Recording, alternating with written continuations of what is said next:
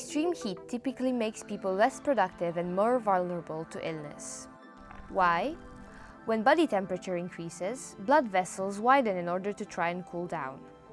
More open blood vessels means lower blood pressure, resulting in the heart needing to beat faster to pump blood around the body. Sweating is another efficient means of lowering body temperature. However, this causes our bodies to lose essential salts and fluids. This, combined with lower blood pressure, can have side effects, from swollen feet and heat rash to more serious conditions like nausea and headaches. At its worst, low blood pressure can result in heart attacks.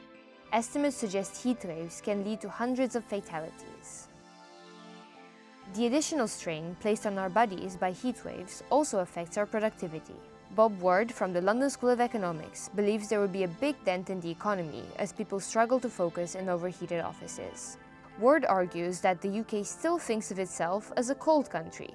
British homes and offices are ill-equipped to deal with hot weather as they are designed to let in sunlight and retain heat. Heat waves also exacerbate inequality. Soaring energy prices mean air conditioning is becoming unaffordable for those on lower incomes.